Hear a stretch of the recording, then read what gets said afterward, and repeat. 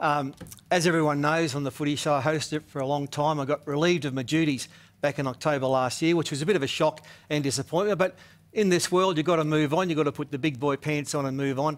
And actually, I'm extremely happy now being back in the commentary box and doing a bit of work with Rabs and Ray and all the boys, Joey and Sterlo. So it's good to be back at the local grounds, the grassroots of rugby league and enjoying myself.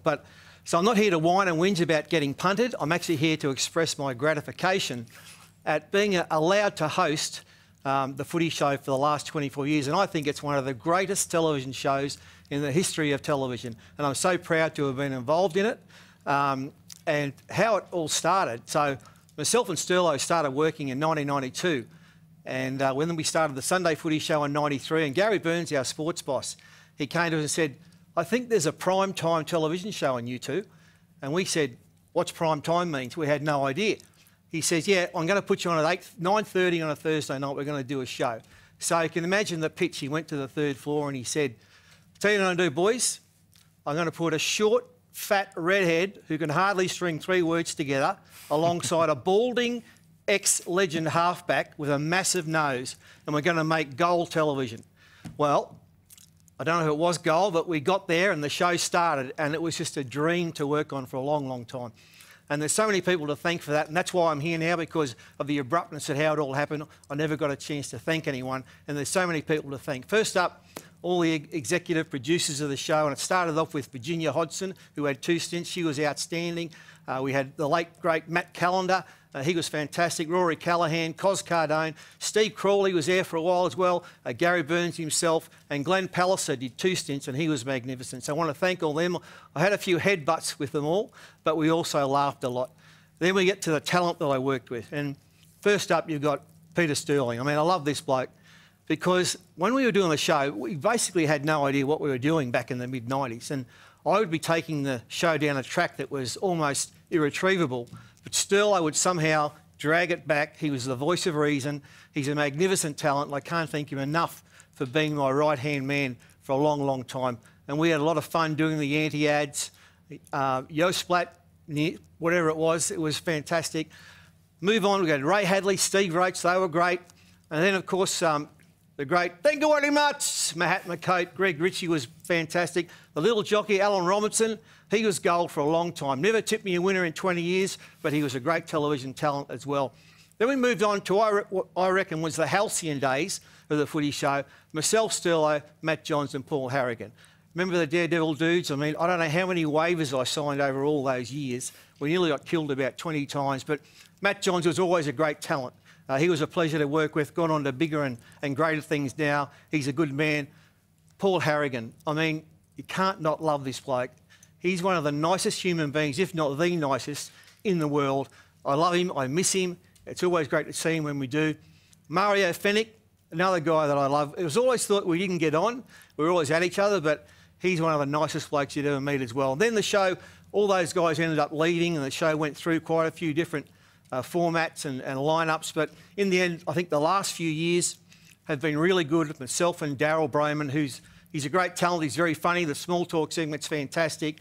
Beau Ryan came on board, extremely funny man as well. He's great. And then Erin Molan, who also has taken over the show. And Erin, I wish you all the best with the baby, and I hope it goes well, and may you continue to host the Footy Show for a long, long time. Let's not forget Michael Slater came in. He's a cricketer. But I'll tell you what, he was very professional, and he was a great man as well.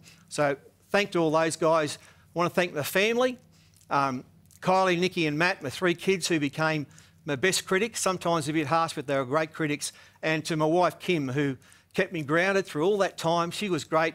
Most of the time I'd come home from the show, she'd be snoring, but occasionally she'd be up and she'd be waiting in bed, and I'd walk into the bedroom, she'd say, you're a dickhead.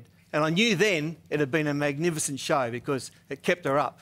So, and the last of all to thank is the fans. Because you know what, we did this show for the fans. Whether you supported Manly or Parramatta, or it didn't matter, we did it for you. And it was pretty hard sometimes to get the balance right. Footy, too much footy, not enough footy. But we tried hard. We tried to keep you laughing for a long, long time. And look, I'm proud of a few things. I'm proud of the fact that the show won 11 Logies, including the last 5 in a row, as the best sports show in Australia. I'm proud of the fact that we're still on air. The show's still going in its 25th year.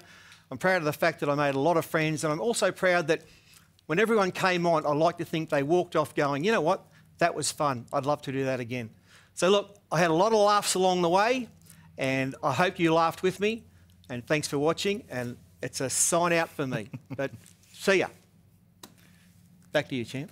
You're a good man, Fat. And I do want to say, tonight, usually it's just a couple of cameramen and a floor manager who are looking after us here in the studio at Suncorp Stadium. There's a coliseum of staff from the Whitewater Sports family who are watching on right now because it's a mark of the man, because of who you are and what you've done. Well, I just wanted some closure and you know, I didn't get the chance because of the abruptness of what happened, and I'm glad I've done that, and thanks very much. Well, we're very happy to still have you part of the Whitewater Sports team with your commentary and, of course, the fun that we do have on the Friday nights. And as we head to the break, after hearing from the great man, a bit more gold from Fat and the Footy Show. You ready to go?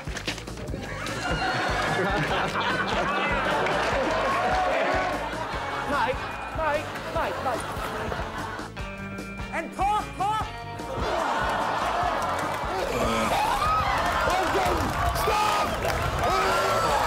Multiple choice. Through the whole lot. There it goes. Come on, mate. He's done it.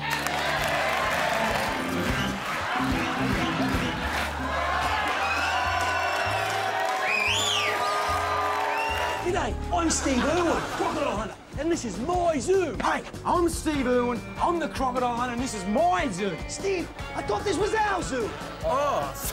What are you doing?